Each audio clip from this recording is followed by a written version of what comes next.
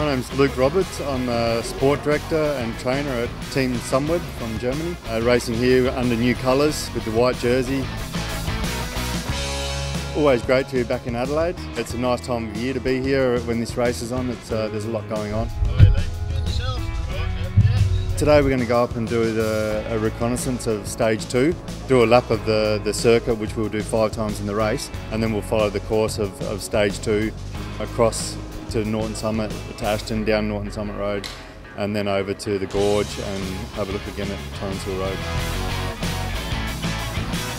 We're here with quite a solid team here at Tour Down Under. We have Wilco Kelderman, a young Dutch rider who's finished 6th here in the overall classification in the past. We have a young rider, Chris Hamilton from Bendigo in Victoria. We also have 2 sprinters, Nicky Assant, who won a stage of last year's Giro d'Italia, a young German rider, Phil Bauhaus.